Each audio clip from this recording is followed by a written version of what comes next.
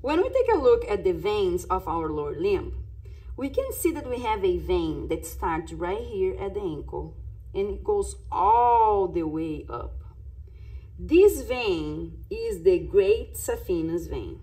Guys, the Great Saphenous Vein is the Great Saphenous Vein. It doesn't change names. It's the Great Saphenous from the ankle all the way up. If you point right here, this is not the popliteal vein. This is all the Great Saphenous Vein. So make sure you don't change the name of the Great Saphenous Vein because that's a great one. When we look here, the femur at the thigh, we have this vein, and this is the femoral vein. Now, this is where we would find the inguinal canal.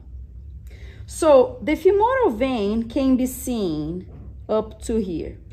When we pass the inguinal canal, this is what we call the external iliac vein.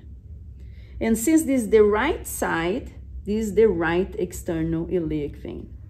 And this that we see right here is the internal iliac vein.